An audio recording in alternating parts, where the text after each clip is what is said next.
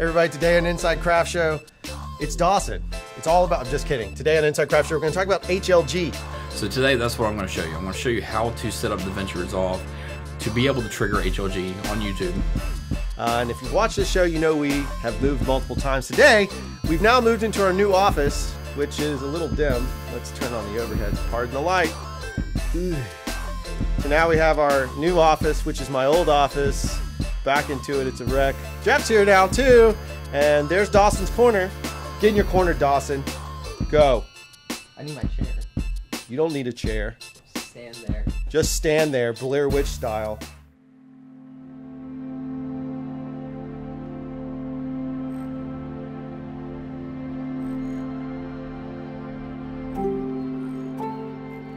Okay, so today on Inside Craft Show, one of the things that we want to talk about is HLG HDR. If you're using a GH5 at some point, whether now or in the future or whenever, or this is recorded in the past, you're going to end up with an option to use HLG, and we kind of wanted to talk about what that means in terms of HDR. There are three primary flavors of HDR, which stands for High Dynamic Range. I should have done it this way. Probably won't put a graphic in because I'm lazy. The cool part about it is Dolby Vision is the big boy one. That's the big standard, requires a special license, and it's a whole big thing not even to worry about right now because 99% of us aren't going to touch it. That said, HDR10 and HLG are both available to us now, as a matter of fact. You can actually start working in HLG kinda and HDR10 absolutely. You can work in those spaces now, and Jeff is going to show us a video on that. All right, everybody, so this is the footage that I shot when I went to go pick my wife up in DC. So all this was shot in HLG, and it's all colored for HLG color space and to trigger on the YouTube as an HLG file. So today, that's what I'm going to show you. I'm going to show you how to set up Davinci Resolve to be able to trigger HLG on YouTube. It's the one way that we know for a fact absolutely worked. We've tried many different versions of HLG and how to get it to render out. Talk to YouTube, and this is the one that triggered every single time for us. So what we have to do is you have to use Davinci Resolve.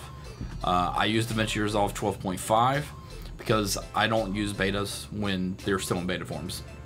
Once Davinci 14 comes out as Davinci 14 non-beta, I will switch over and then I will start exploring Davinci 14. So the two big things that you have to do, you have to set up your scopes right and you have to set up your color space right. So what we're going to do is we're going to go into Davinci Resolve here, and to set up your color space right, you have to go into your project settings and you have to change your settings around. Mystery Box did a great job of showing starting points on how to get this done. I followed Mystery Box first to get through this, and then it was trial and error to actually get it to work for us. So down the bottom right corner, you go to settings. I shot everything at UHD. Actually, I shot it at 4K, but for this project, I'm changing it to UHD. So it's going to be Ultra UHD. I'm going to change my video format out for my reference monitor to be the exact same thing. Change my timeline to 23976 because that's where I was. Now your color science, this is the important one. You change your color science to YRGB Color Manage. You have to go to Color Manage so that when you go to Color Management page in just a minute, you can change your timeline and your output space. So at the bottom, you also have to click the Enabled HDR Metadata over HDMI. That will send the HDR file or form out to your reference monitor. We'll have to go into the HDR monitor. So next you go to Color, and then you go to Enable HDR Scopes at ST2084. This is going to enable your scopes to read the full 1000 nits that you are going to need to be able to color grade with this. So you go to Color Management. This is where Color Managed means a lot, because now timeline color space, you can go in, you go to Rec 2020 HLG ARIB Standard B67. You change your output color space to the exact same. This is the original HLG file format, the color space, and the metadata triggers for HLG. After that, you switch your HDR mastering to 1000 nits, so that is where your top white level is going to be mastered to, and then you go to save. And this is how you set up the beginning project color space wise. Now in Davinci, you also have other HLG spaces inside of Rec 2020. There is an HLG scene, and then the B67. The HLG and the HLG scene would not trigger for us on YouTube, so that's why we're going with the B67, which is just an old tried and true standard for HLG. But here's the rest of that footage, and yeah, I think we're done because it just restarted.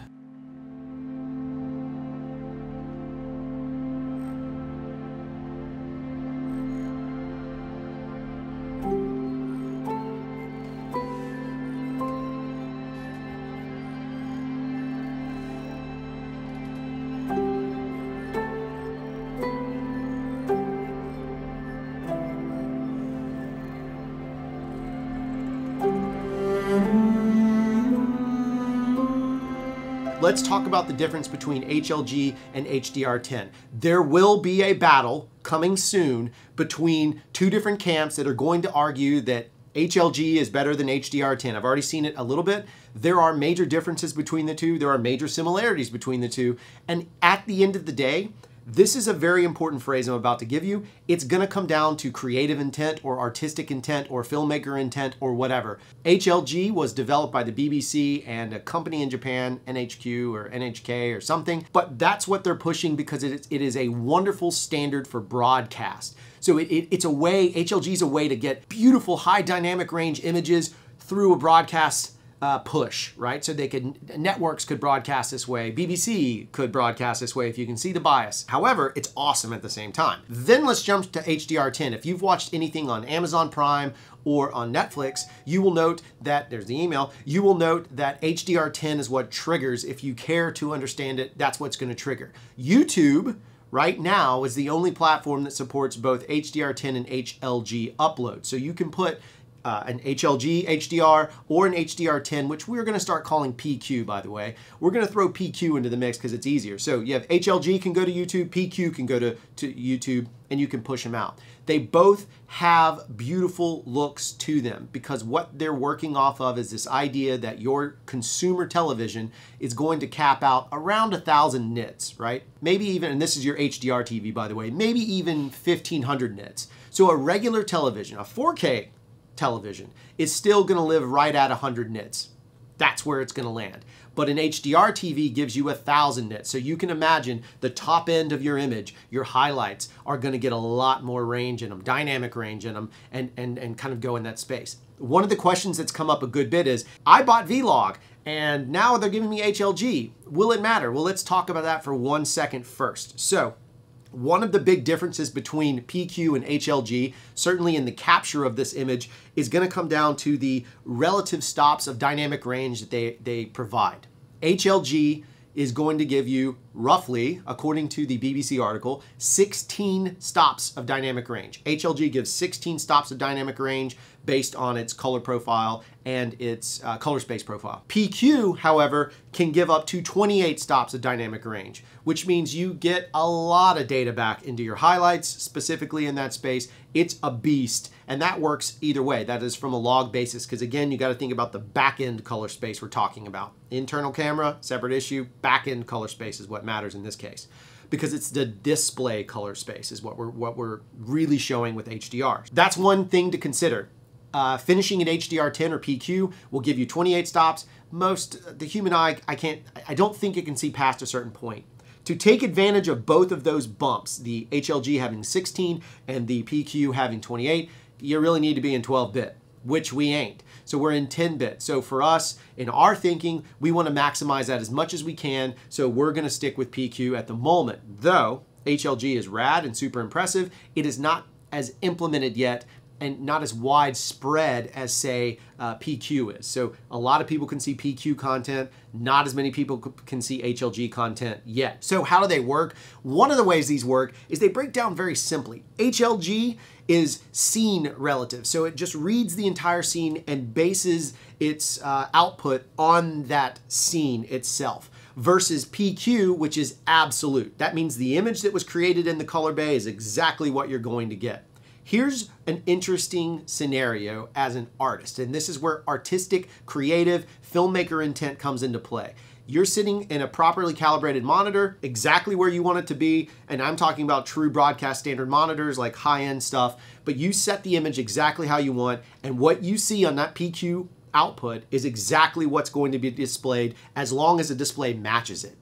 HLG, because it's relative, you're going to grade it in the bay, get it as best you can, and then no matter what happens on anybody else's screen, it's not that it's going to automatically adjust and look perfect on every screen, but it does cheat a little bit because it relatively reads the screen, interprets how it's being interpreted, or it reads how it's being interpreted, I should say, and then shifts the light accordingly. What you end up with, HLG for a broad base broadcast element of those who are going to target that is going to probably be a little more popular because you don't have to worry about certain things as much. That said, if you really want ultimate control and really have a creative idea that you're after, and you really want to push it through, PQ, because it's absolute, meaning it's what you see is what you get, it is going to end up being, in my opinion, a stronger standard from that way. For artistic intent, when that matters to you, that's where it's going to come into play. The flavor of the HDR is one thing because you have two different things. Like I said, you have artistic intent, creative intent versus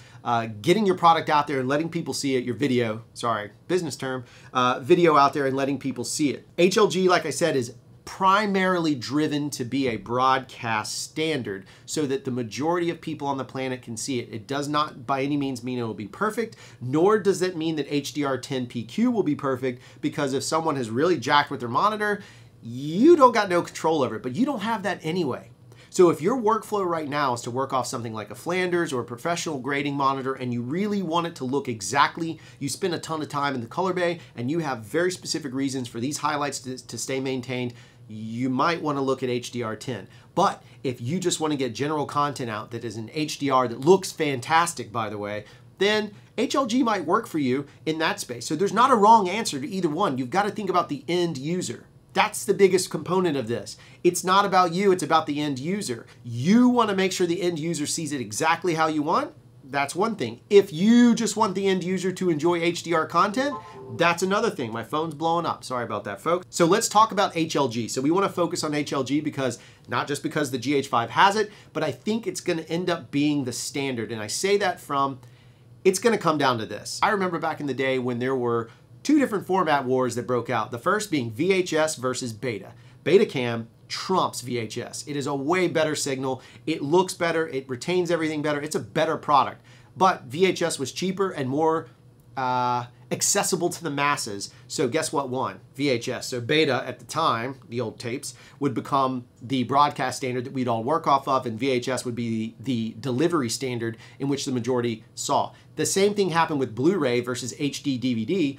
Both comparable in image quality, but Blu-ray ended up winning at the end of the day. So Blu-ray becomes the primary focus of that. Just consider the war is going to break out. Just be prepared for either way. The great part about this is, with something like the GH5, and this is not a shameless plug, this is the truth, you have log, if you've bought log, you have HLG for free from the upgrade, you're equipped to handle any situation. And if you don't think that's awesome, I don't know what is. Because truly, you can fight the war on both sides. You can be a mercenary. You can live in both places at the same time and just rock and roll it. So that's a cool feature of that. Long video, we wanted to give you as much detail as we could. There will be more tutorials coming on HDR, HLG workflow process where we get even more into detail. So don't forget to like, subscribe, share, hang out with us, let us know what you think.